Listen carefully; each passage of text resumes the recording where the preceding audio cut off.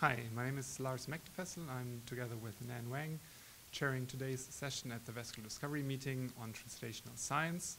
We are joined today by Professor Stephen Quake from Stanford University, who will talk about his findings on genomic markers in cardiovascular disease. Stephen, thanks again for joining us, not only for the session, but also for this great interview here.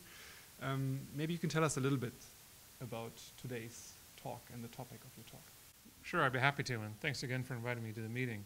I'm going to talk today about work done by myself and a number of collaborators at Stanford to develop simple blood tests that replace invasive biopsies for organ transplant recipients, including heart transplant recipients. As you know, after one receives a new heart, over the next couple of years, there's biopsies taken of that new heart every couple of months to measure and try to detect rejection, and that's very painful for the patients. It's expensive and has other limitations. And over the last several years at Stanford, a group of us has developed a blood test that uses a phenomenon called cell-free DNA that is now starting to replace biopsies. Wow, and can you tell us a little bit about the potential implications of this technology?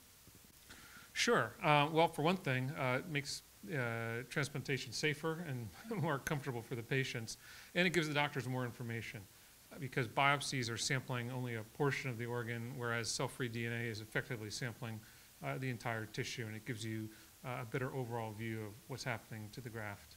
One main topic of the meeting this year is personalized medicine in cardiovascular disease, but we know that you've been working not only in cardiovascular but also in cancer and neurology.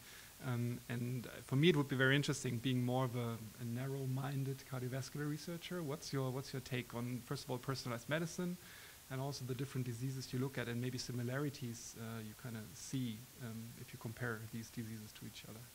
Sure. Well, clearly, personalized medicine is a new frontier being explored in the clinical community.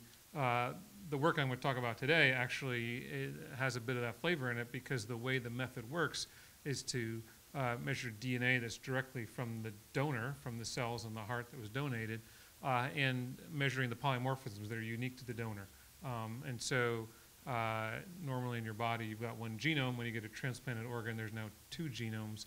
And by measuring the proportion of polymorphisms that are not from you but are from your donor, that provides a pretty powerful measure of the health of the transplanted organ.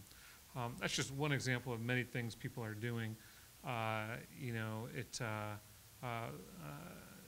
Sort of looking at the genetic inheritance is a way to help prescribe drugs better, figure out who should be receiving certain drugs, who's going to respond, who won't, and that sort of personalized genetic medicine is a very exciting frontier area that I'm sure is being explored at the meeting as well.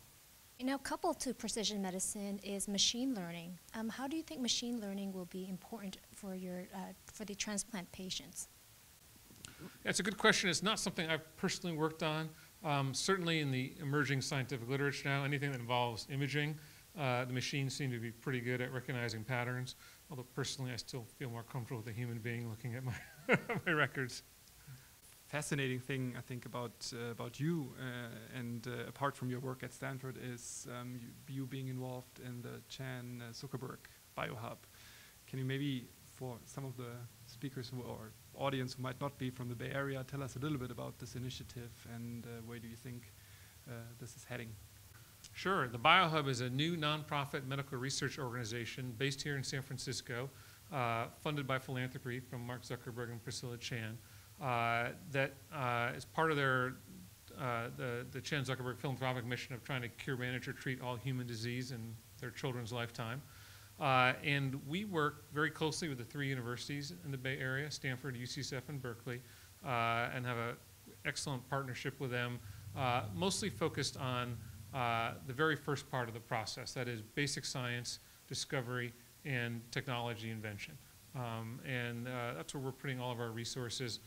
We're funding more than 50 groups at the three universities and doing quite a bit of research at our institute for the purposes of this group. Probably one of the stronger connections is through our Cell Atlas project, which is an attempt to kind of rethink the foundations of cell biology through the application of new technologies like single-cell genomics. and to try to get a deeper understanding of all the cell types of the human body. Are you able to tell us how much is known of the cardiovascular system from the Cell Atlas, or any information you can share? Well, we're still just sort of sifting through the first set of data. It's pretty interesting, and we're discovering not only some new cell types, but also how certain cell types will share common features in their program.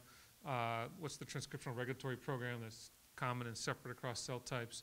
What do the immune infiltrates do, and how are they? What features do they share across tissues? And I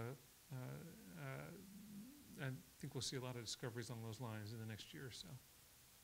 Yeah, maybe one technology you already commented on is single cell sequencing. So how do you see that not only being implemented in basic research, but maybe also in patient healthcare and clinical settings? Yeah, well, these single cell sequencing approaches are an extremely powerful way to understand heterogeneity in tissues. And so if you've got multiple cell types or something like a tumor with a number of different cell types, being able to sift through all that one cell at a time is just a very powerful way to, every single cell is a pure population, essentially, and helps you understand the cellular hierarchy and the structure of what's there. On the very basic science side, we've been involved in using it to try to understand cell types within tumors and what might be the therapeutic targets one could attack, to measure the clonal structure of tumors and how that changes in time. And on the basic science side, just to understand the developmental hierarchy of the tissues, which I think will pay dividends down the road in regenerative medicine and other such applications. Well, going back to a little bit on your talk, besides transplant application, where else do you think this cell-free DNA would be important for cardiovascular disease? Yeah, that's a really good question. We've seen applications in prenatal health and perhaps around congenital issues there. You could detect them early on. We've seen other applications in infectious disease. So in cases where there are infections deep in the body and you might not want to be able to go biopsy, it's not practical. I'm sure you have a word for that in cardiology, endocarditis or something. Yep, okay. And cell-free RNA is proving to be another way to measure tissue health more broadly and to understand when cells are being stressed or ill. Well, thank you very much for joining us in this interview. We really appreciate this talk. Thank you. Thank you. It's a pleasure to be here.